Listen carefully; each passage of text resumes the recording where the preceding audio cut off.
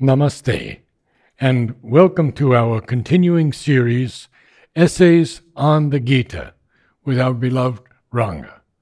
We are in the chapter, Man and the Battle of Life. It is page 54 in the latest edition, beginning with the sentence, "But there comes also a stage." In the previous para, he has discussed the three modes of nature, sattva, rajas, tamas. And that's very relevant because Arjuna's first reaction is in the ignorance. He is using his mind, life and body. He is identified with them and he is affected by what he sees.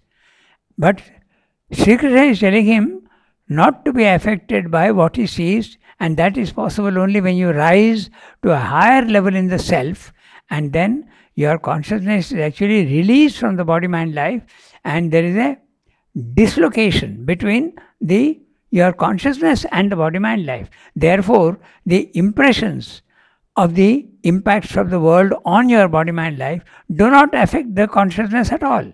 They affect the body, mind, life, but not you. You are up, watching calmly, quietly, and that's what Sri Krishna is telling him to do. So, at which level are you? Arjuna is at the lower level. He has to get rid of his tamasic quality, rajasic quality, and sattvic quality, and rise and become what the Gita calls Trigunatita, above the three gunas, above the three modes of nature. So that's what he has discussed. So now we will read But he's also using his morality. Yeah, morality is a mind-constructed set of rules which are not absolutely valid for all the levels, but they are certainly valid for the man who is in the ignorance. He is certainly, when he is identified with his body, mind, life, what we like to call level 1 in the ignorance, you are identified with your body, mind, life, you see the many forms in the physical world and consider them to be real, then you are in the ignorance, you are in level 1. But it is possible for the consciousness to rise out of your body, mind, life. You lose your identification with body, mind, life. Your consciousness realizes that you are a part of the eternal and you have always existed and you will always exist in the future. You realize your immortality. But the body, mind, life are only instruments given to you for one particular life. Once that life is over, these instruments are dissolved and then you take rebirth and take new body, new life, new mind, which may have absolutely nothing to do with the previous one. In one life you may be tall, another life you may be short. And one life you may be born in South America, another life you may be born in Siberia. There is absolutely no guarantee of what. But as the soul develops also a certain will and a purpose of its own. When it is sufficiently well developed, it can choose conditions for its next life. Okay? So that is what Sri Krishna is going to tell Arjuna. Don't be the normal man who is identified with body, mind, life and subject to sorrow and pleasure and pain and suffering. Rise above and do the bidding that is given to you by the divine. Is there always a progress from life to life? Yes, it may be very, very slow, but there is. Because when the soul comes out, it has a fast review of one's life. And this is one of the characteristics of when you come out of your body, there are enough research has been done nowadays in near-death experience, and there are about 10 to 15 things that happen to everybody, but not all those things happen. One of them is you see your own body lying there. You are outside and you see your own body lying there. The other is you enter into a space of absolute calm and peace. That's the second thing. That is universal. Then you feel yourself plummeting through a tunnel. Then the other thing is you also review your own life and you see whether there is anything that you would have liked to change. And this is very interesting because this review of life can happen even a little before death. On the point of death also this review can happen. It's very interesting. We are going a little out of the text, but this is very interesting. I'll give you an example of what happened in Pondicherry. The person to whom it happened does not know this principle, but I could understand from what she is saying. Okay, they used to live on the seashore, on the Kurchikupam area. And when did that tsunami happen? In that huge tsunami in Indonesia? When? 8 years, 9 years ago? 2007. Huh? 7. 2007. Okay. So that time, this wave, it came right up to Pondicherry. In fact, the waves came into Kurchikupam, and reportedly there were about 100 people who were affected. I think they died. Many of them died. Yes, many of them. But this lady, she was also there, she and her husband, and the water was rising, and she doesn't know swimming. She went to the first floor, but even there the water is rising. She had the experience of reviewing her own life. And she is saying, is there anything that I would have liked to have changed in my life? That's nothing but a review. Okay? But she doesn't know that this happens to everybody who is going out of the body. So this happened to her even before she is going out of the body. So this one of the things that happens is a review, and there is naturally the consequence is a small progress. Not a very big one, but it's a small progress. Thank So you. it does happen, yes, there is a progress. But that progress is so slow that they say that to come to the human level, to take a human birth, it takes about 100,000 lives. 1 lakh. Yeah, I've heard that. Yes. Yeah, 1 lakh of lives. 1 lakh to come to the human level. Yes, a human level. Okay.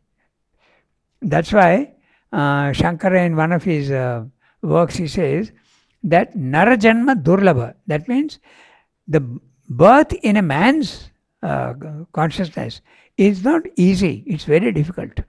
So it can come only after 100,000. Before that, you may have been an animal, you may have been lower plant animals, and the consciousness is going on evolving from the lower forms to the higher forms until finally you are ready for a human life. But even the human life sometimes is not a very developed consciousness. It can be, there can be infant mortality. That's one thing that is possible. Then also there can be an undeveloped state.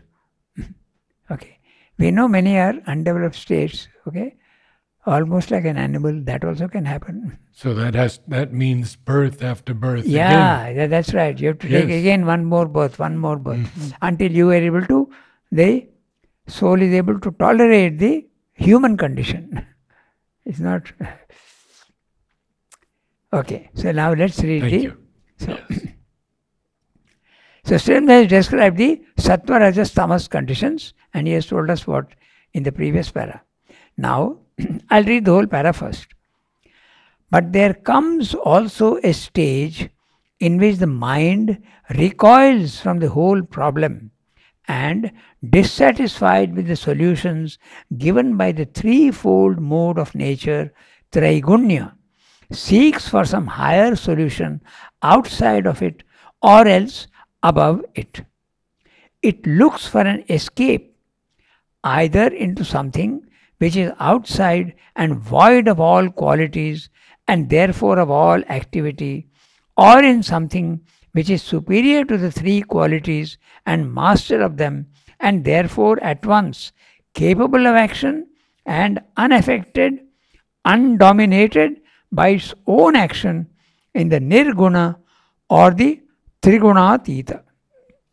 It aspires to an absolute peace, an unconditioned existence, or to a dominant calm and superior existence.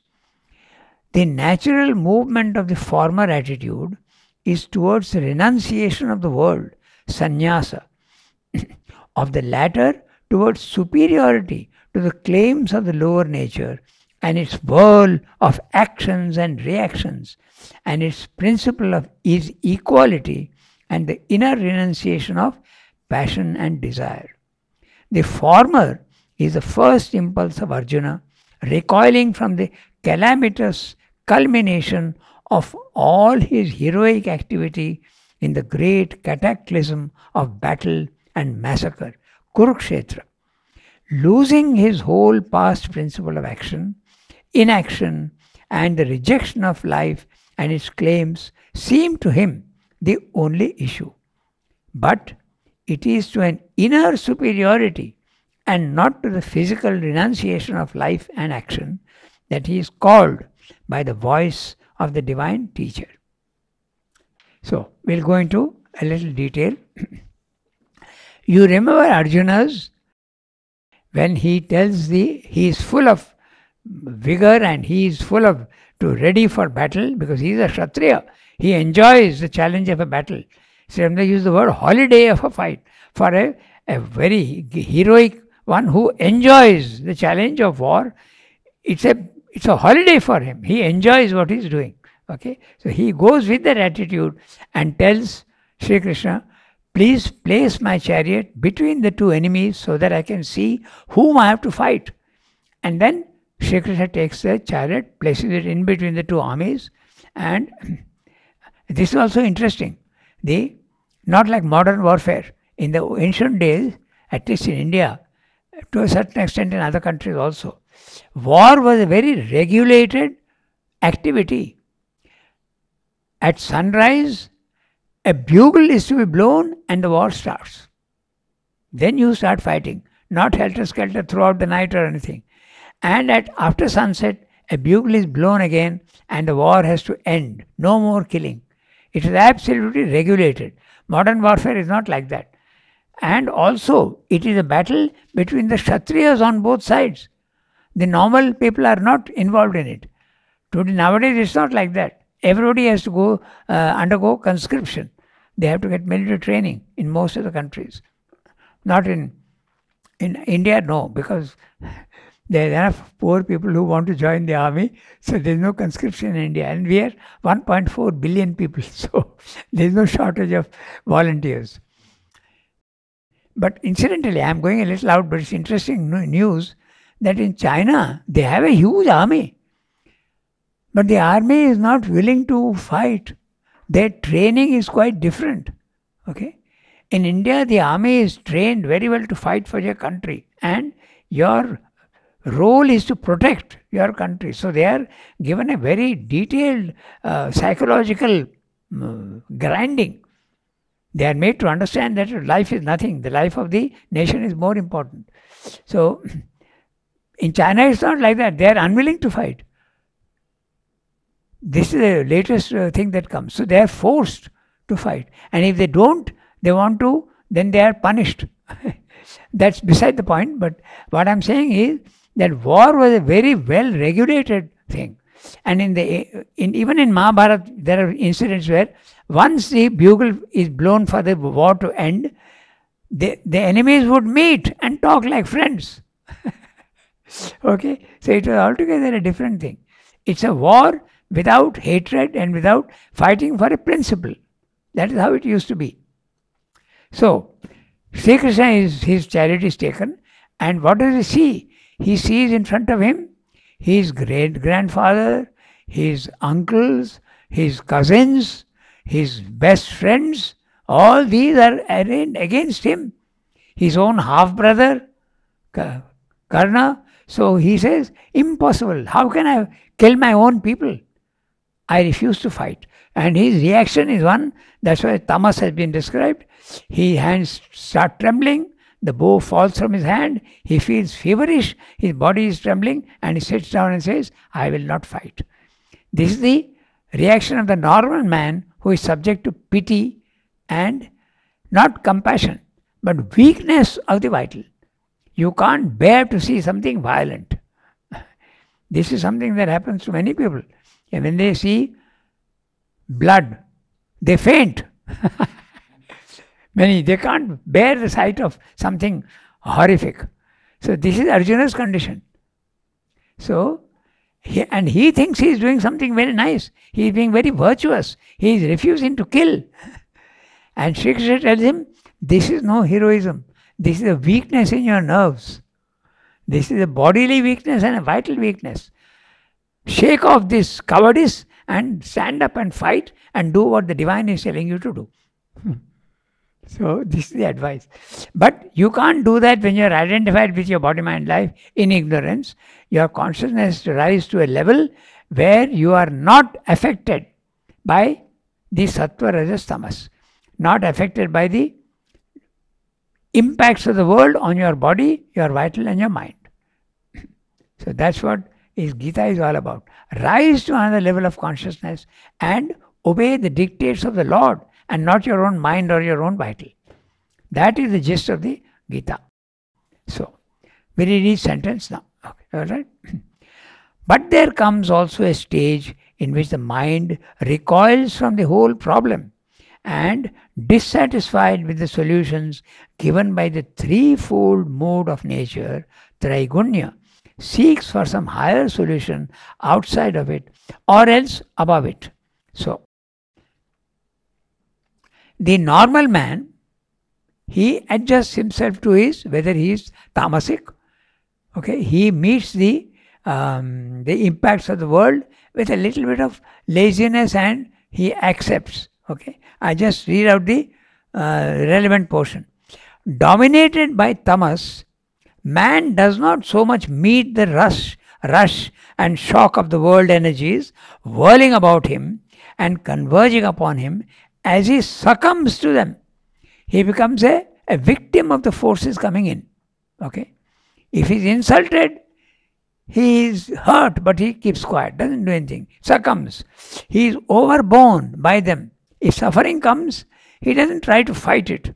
He just succumbs. Okay?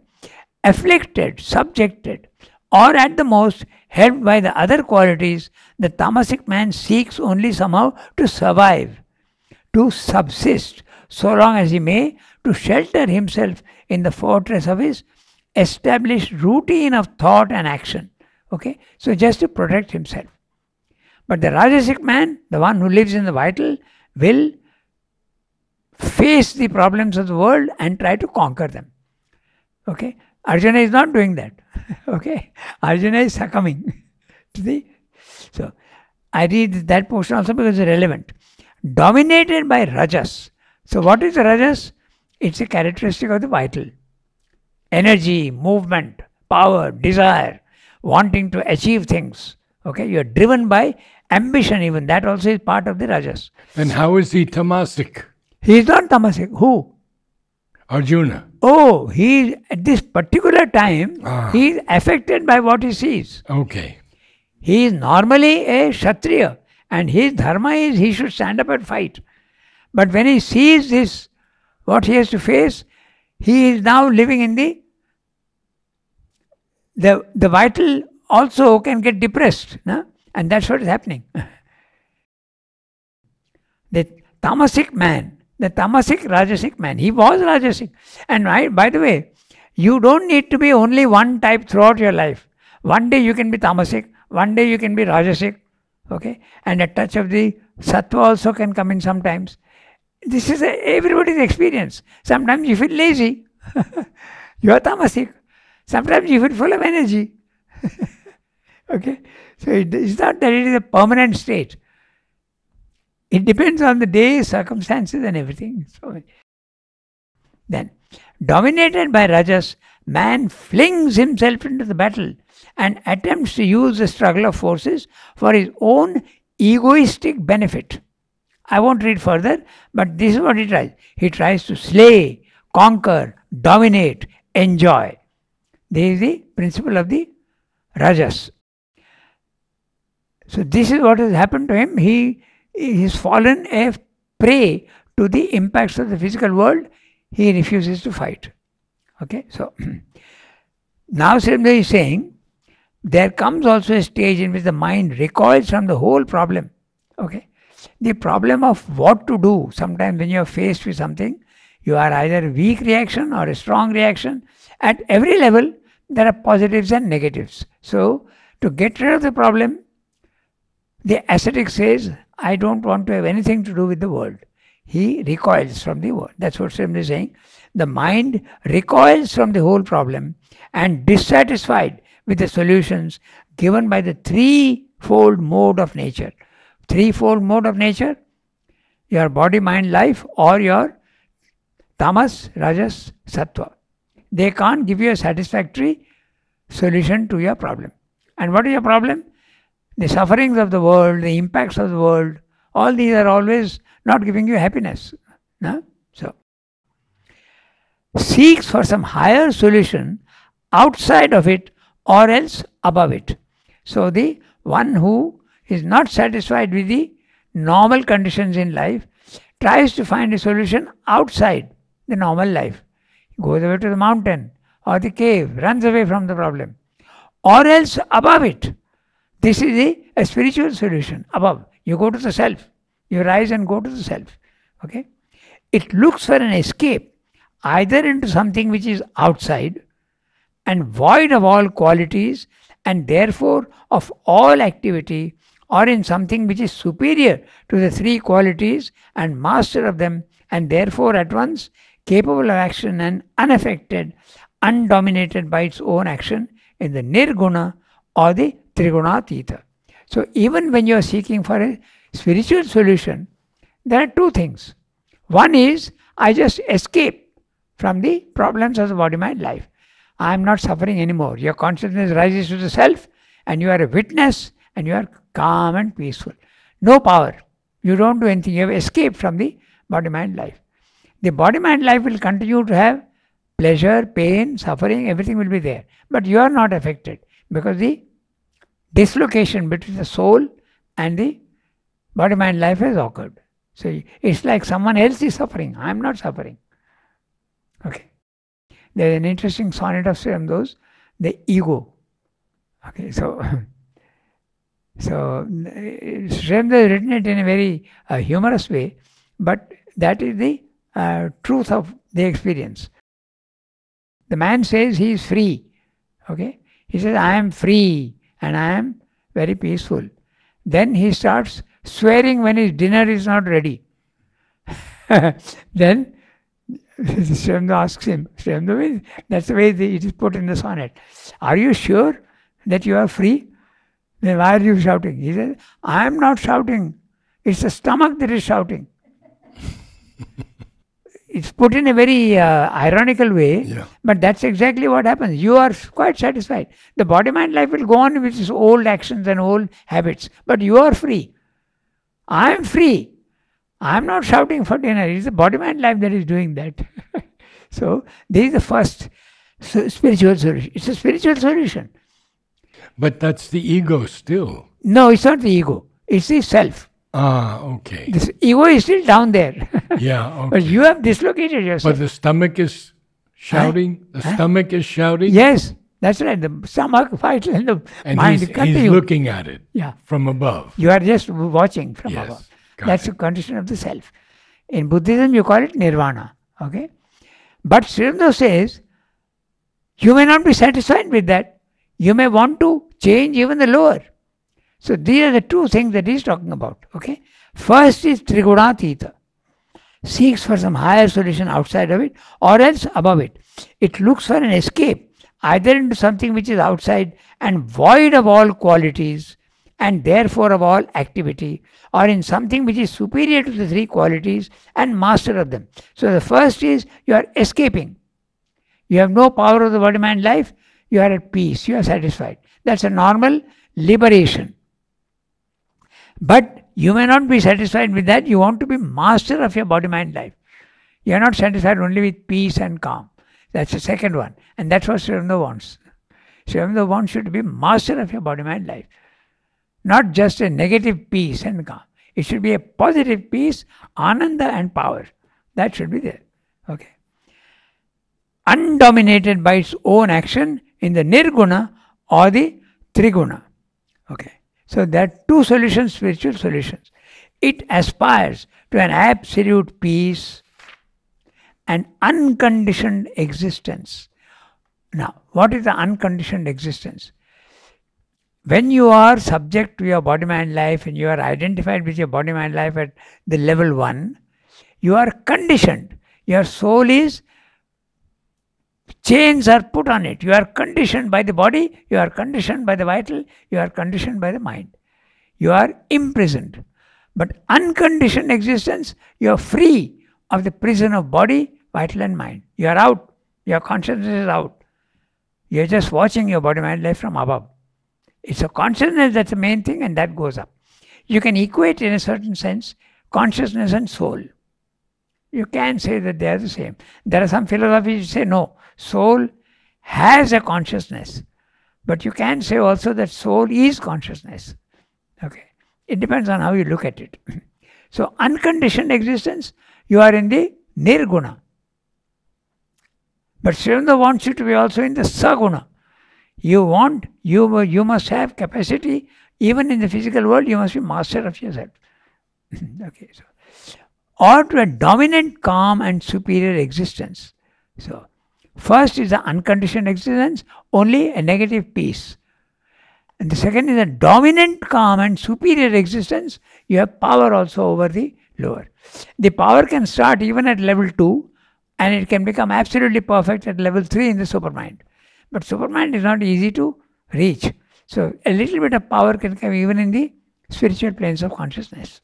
Have many in the ashram reached at least the supermind? Not many perhaps, but a few. Narada is, no, not Narada, sorry. Nolini? Nolinida is supposed to have Yes. lived mostly in the overmind plane, and sometimes it is reported even in the supermind. I don't know of anybody else who has done that. The records don't show it. But Nolinida, yes. Some have reached very high levels of consciousness, but the records are not very clear. 2 or 3 of them, definitely. Okay. Many have experienced the self. The unconditioned existence, yes, many. There is a very interesting incident. Narad is asking, what is the Brahman consciousness to Srivanda? So Srivanda explains to him what the Brahman consciousness is. Okay, it's a consciousness which is absolutely unconditioned. You are not identified with your body, mind, life. You are in a condition where you are free. There is peace. You are not subject to the sufferings and the pleasures and all the impacts of the world. You are absolutely free and immutable. You are in a silence of action and thought and emotion. Nothing. You are absolutely above all these things. So then he asks Srivanda, can you whisper to me the name of some sadhaks who have reached this condition?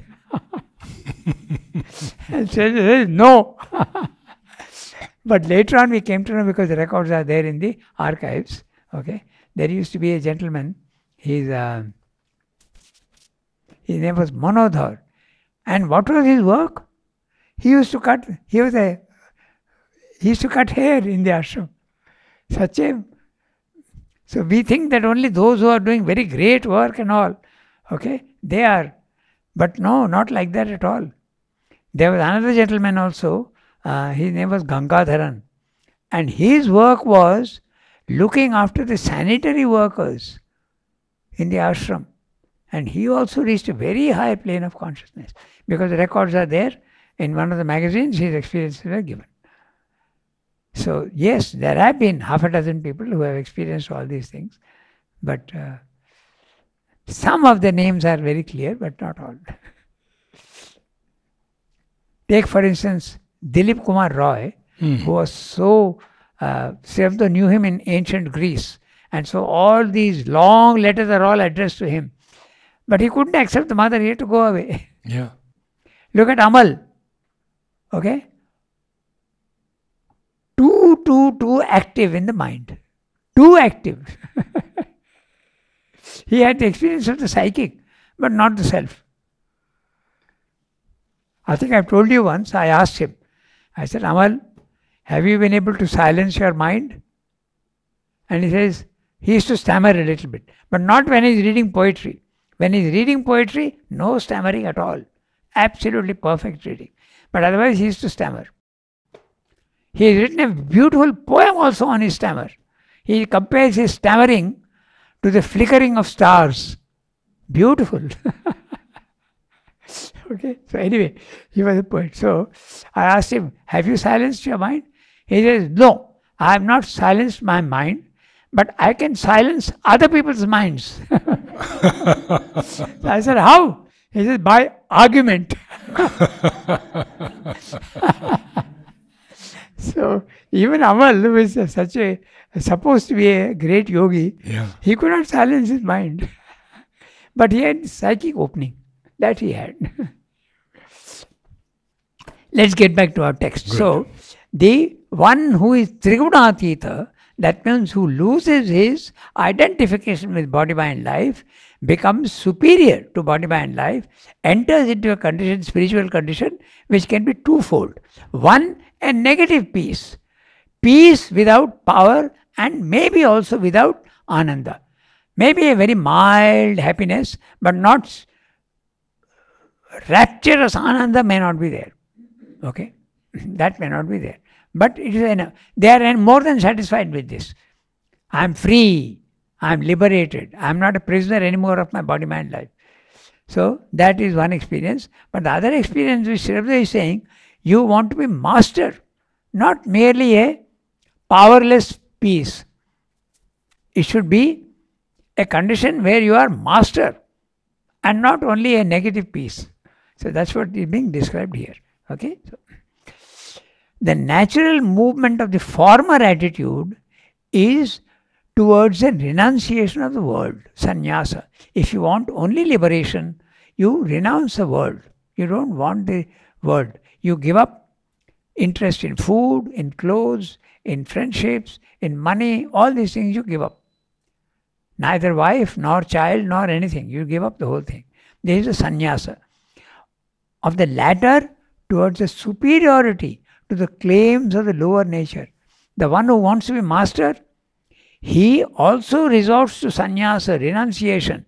But what? Renunciation of the world? No. Renunciation of the desire in the mind, attachment and ego. He cuts the link with desire, with attachment and ego inside him. So he continues to live in the physical world and is master of them. So that's what Srivada wants. So it can be twofold. Both are spiritual. One is a lesser spiritual condition, the other is a more powerful spiritual condition. That's what he is discussing in the para. Okay? So, the former is the first impulse of Arjuna, recoiling from the calamitous culmination of all his heroic activity in the great cataclysm of battle and massacre, Kurukshetra. So Arjuna, who is identified with his body, mind, life, he wants to renounce his work. That's the normal reaction of man when he is disgusted with the imperfections and the problems in the world. He wants to give up. The same they are saying he should take the solution of the spiritual solution. He should go out of his body, mind, life and obey the divine. Okay? So, losing his whole past principle of action. What is Arjuna's whole past principle of action? Kshatriya, warriorhood, bravery. Okay? Inaction and the rejection of life and its claims seem to him the only issue. Renounce all these things. Don't face all these problems. If I don't have to battle, I just withdraw from it. So, but it is to an inner superiority and not to the physical renunciation of life and action that he is called by the voice of the divine teacher. That's why in the Gita there is a distinction between Tyaga and Sannyasa. Sannyasa is giving up the physical world. Tyaga is the cutting of the link. I may be mixing up the two words, but they mean the same thing. But one is a giving up of the physical world, and the other is a renunciation of inner renunciation, cutting the link in your own being with desire, ego, and attachment. Then you are free. You don't need to leave the world. That's a Gita solution also. That's what he is saying in the para. We can read the next one? Yes. We have got 2 more paras for the chapter. Arjuna is a Kshatriya, the Rajasic man, who governs his Rajasic action by a high Sattvic ideal. So to begin with, a Kshatriya is a high Sattvic ideal. He lives in the vital that's the characteristic of the Kshatriya. He faces the challenges of life and meets them bravely. Okay? There. Is the Rajasic man who governs his Rajas action by high Sattvic ideal. It's a combination of Rajas and Sattva. He advances to this gigantic struggle, to this Kurukshetra, with the full acceptance of the joy of battle as to a holiday of fight, but with a proud confidence in the righteousness of his cause. This is his first, his approach to his duty of war. He advances in his rapid chariot, tearing the hearts of his enemies with the victorious clamor of his war conch. So even the conch that they blow, okay, all these people, they had conches, and before starting the war, these conches are blown and the war starts. And each one, there is a name to each one's war conch. Each one, all of them. Righteous, because it becomes symbolic. The conch that each one is blowing has a name. He advances in his rapid chariot, tearing the hearts of his enemies with the victorious clamor of his war conch.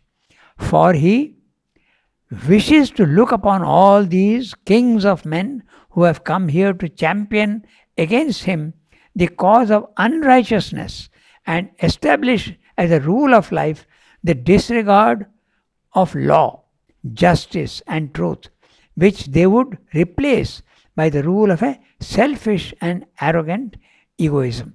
They are the Kauravas who are ranged against him. Okay?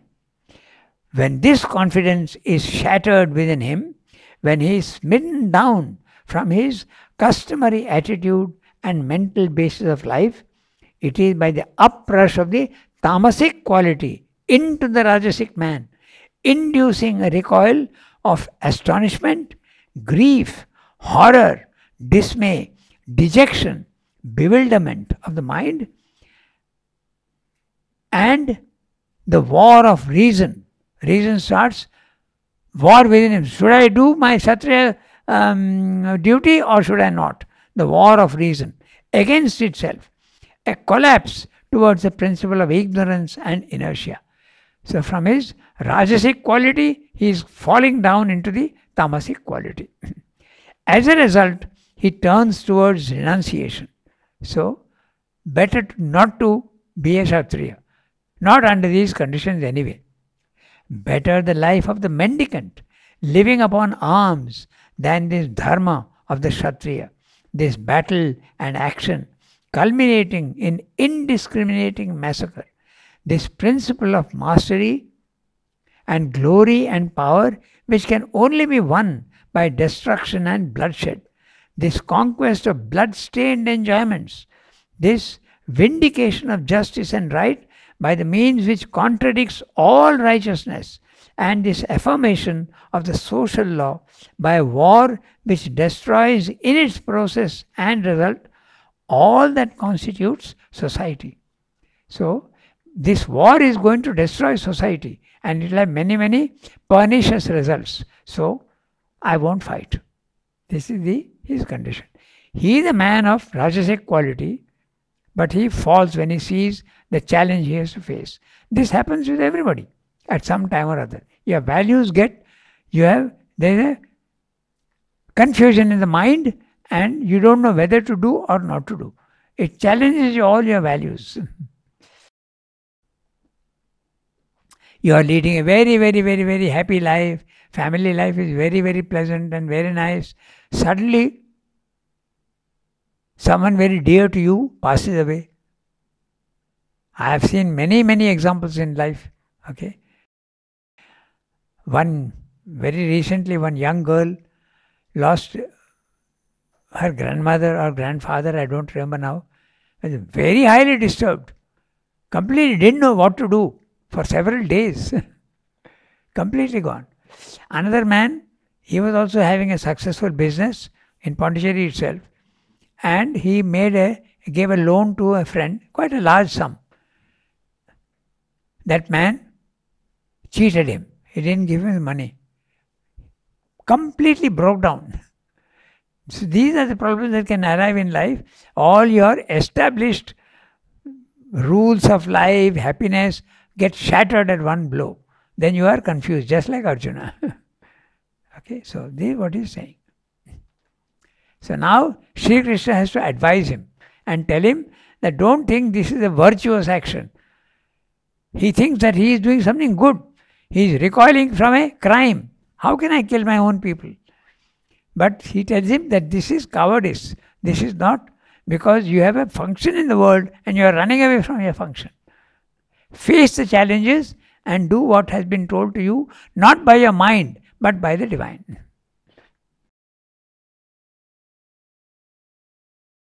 Now he is discussing the sannyasa. Okay. Sannyasa is a renunciation of life and action and of the threefold modes of nature. But it has to be approached through one or other of the three qualities. You can give up the world, but it can be tamasic, it can be rajasic, it can be sattvic. He will explain how. Okay. The impulse may be tamasic. You may want to run away from the physical world, but it could be tamasic. A feeling of impotence, fear, aversion, disgust, horror of the world and life. You see all these things and you feel yourself to be powerless to do anything. You withdraw. I won't take part in life's novel activities. I am a defeatist. I am defeated by the circumstances. This is the tamasic withdrawal. Fear, aversion, disgust, horror of the world and life. Or it may be a rajasic quality tending towards tamas. So it's a combination of rajas and tamas. An impulse of weariness of the struggle, grief, disappointment, refusal to accept any longer this vain turmoil of activity with its pains and eternal discontent. This also you will see very often in life, if you are very observant, that there are some people who plunge into an activity with great vigor.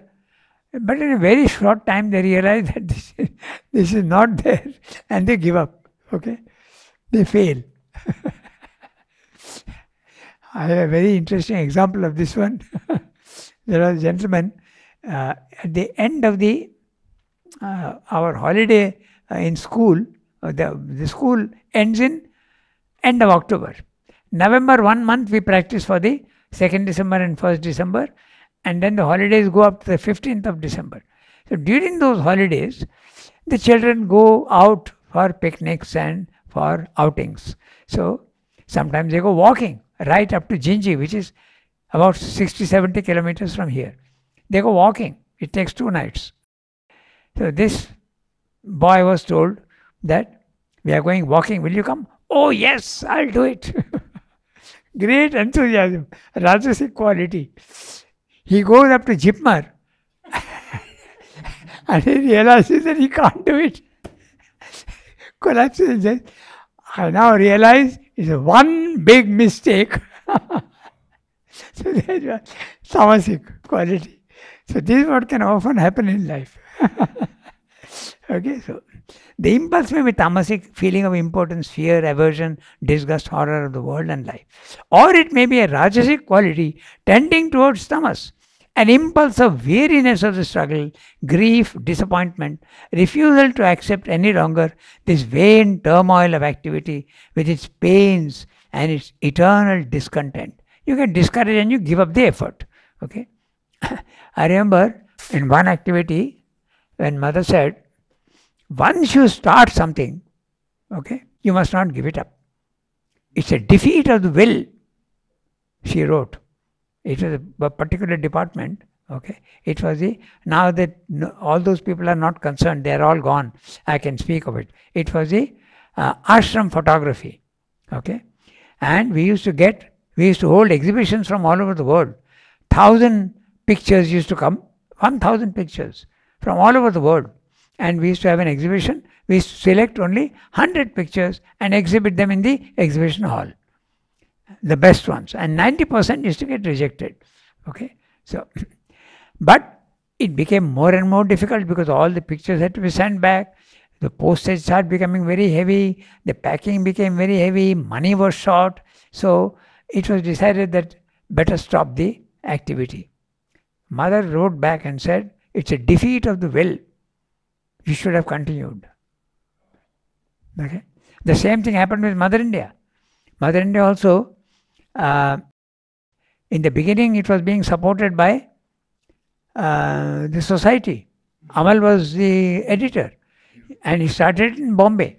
But when it came here, somehow the situation changed and he was told to pay the bill to the press. So he wrote to Mother and Mother said, you must pay the bill. She said, you must pay. But he was, we all know that he was a very vitalistic man, very vital man. He was intellectual, but very vital also. He took up the challenge and he started paying the ashram bills. So sometimes you meet with Rajasic quality, but sometimes you don't. You're defeated. That's what is being described. Or the impulse may be that of Rajas tending towards Sattva. Okay? So, the impulse to arrive at something superior to anything life can give, to conquer a higher state, to trample down life itself under the feet of an inner strength which seeks to break all bonds and transcend all limits.